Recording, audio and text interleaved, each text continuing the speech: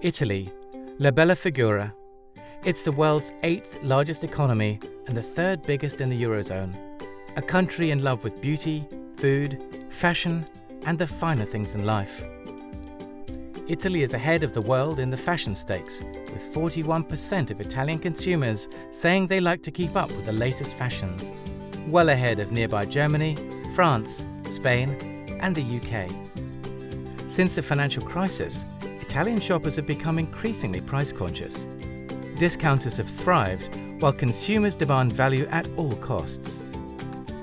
As the crisis recedes, however, many traditional features of the Italian lifestyle are beginning to shift. Social media and the internet are playing an increasingly important role in Italy's daily life, with consumers spending more and more time online.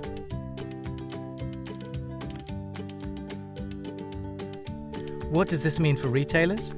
First, e-commerce is growing rapidly.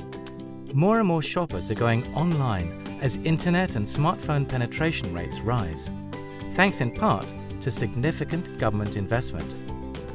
Italian consumers want a bargain and are increasingly drawn online to find one. Second, their hunger for brands is unmatched in Europe, and Italian shoppers are looking further afield to find what they want. Third, there is plenty of room to grow, from fashion to homewares and accessories. Italy's share of European e-commerce is still relatively small. This is a market ripe for growth. Of course, many big-name online retailers are already there. Amazon offers over 2 million books to Italian readers. But for new, local entrants, the opportunities are enormous. Asendia has years of experience supporting retailers as they market and send their goods to Italy. So here are a few tips to help you stand out in the Italian e-commerce marketplace. Creating an Italian version is crucial to attract local custom, while having an English version will maintain interest on a global scale.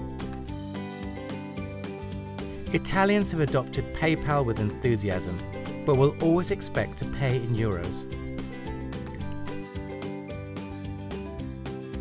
Italy is only now catching up with drop-off points and alternative options, but savvier shoppers are demanding greater convenience and flexibility from retailers.